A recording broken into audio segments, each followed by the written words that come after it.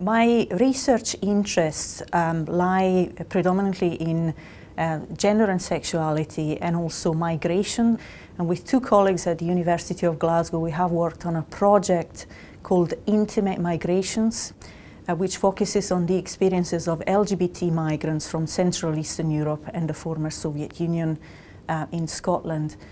Today, I looked at the ways in which our participants spoke about their reasons for migrating and their reasons for staying in Scotland.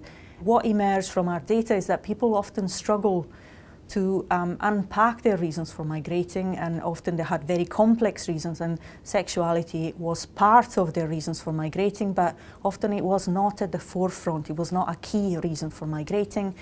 I argued for the importance of thinking holistically of queer migration as something that shouldn't just assume that people migrate because of their sexuality, and we shouldn't also only be interested in queer migration when people migrate because of their sexuality, but we should look more holistically at queer migration as the migration of queers.